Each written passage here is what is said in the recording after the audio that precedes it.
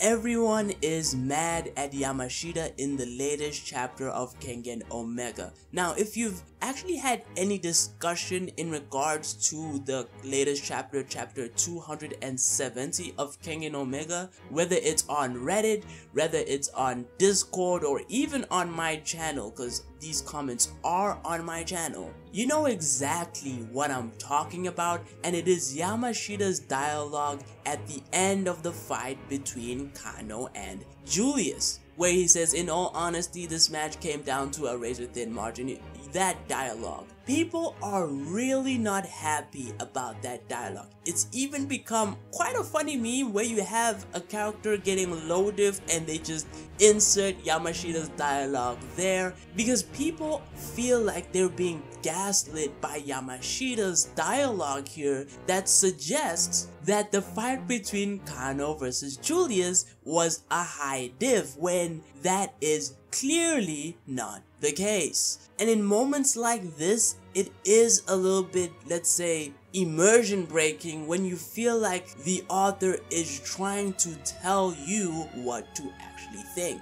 And so I get that frustration. However, this is where the plot twist of the video is, quite early actually, because that is not what Yamashita said. He doesn't say that the fight was a high diff. In fact, I'm going to read all of the dialogue from the end of the fight specifically so that we understand what Yamashita is saying. And it starts like this. Yamashita, he's of course shouting in surprise at the end of the fight. He says, that exchange was almost frightening. Akiyama replies, frightening how? And of course Yamashita elaborates. He says, after that charge that was in the beginning of this chapter, remember, that first grab was a bluff. Julius's real goal was to get Kano to come in close. Akiyama replies in surprise. He says, you mean he took the dragon shot on purpose? Yamashita then replies, yeah,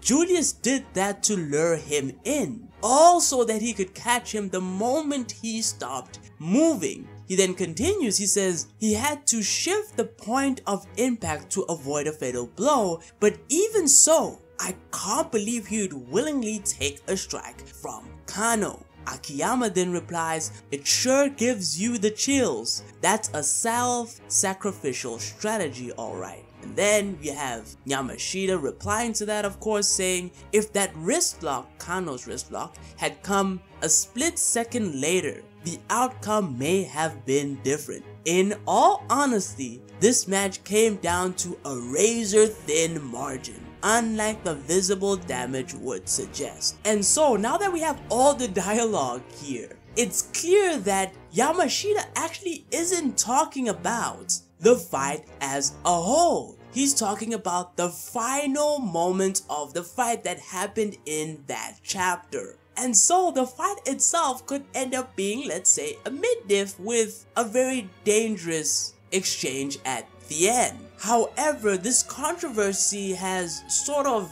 brought to light a bigger issue that I do want to talk about, and that is the uncharitability of how some of the dialogue and events in Kengan Omega are interpreted. Because again, to say Yamashita is saying this fight was a high diff is not a charitable interpretation of what I've just read. But this isn't the first time something like this has happened. What comes to mind quite easily actually is when the connector said he would show Koga how to defeat him. I remember everyone's reaction when that happened, and people were mad because they thought Koga was gonna become Shen Wulong's student, he was gonna get all this training, and then the next chapter happens and both Koga and Oma get, like, let's say, short pointers from Shen Wulong. No one complained that Oma got a few pointers from Shen Wulong, and the situation wasn't nearly as bad as what people thought. And there are probably a lot more cases, like for example, you were too strong. That line of dialogue, meme to high heaven, for similar reasons that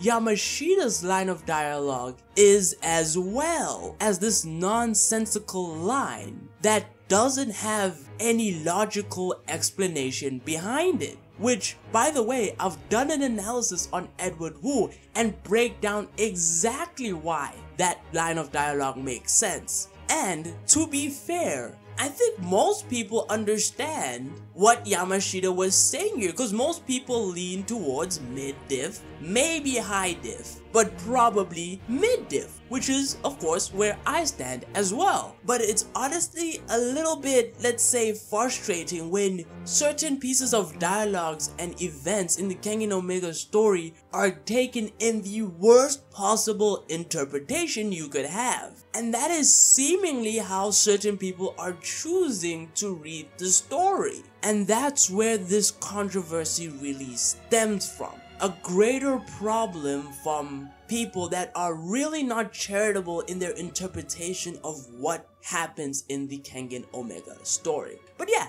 that's the video. If you want me to cover more Kengan content like this, although this is a controversial subject, I don't know if there's any more I can cover, but I do cover Kengan Omega. Don't forget to like and sub, and until next time, take it easy.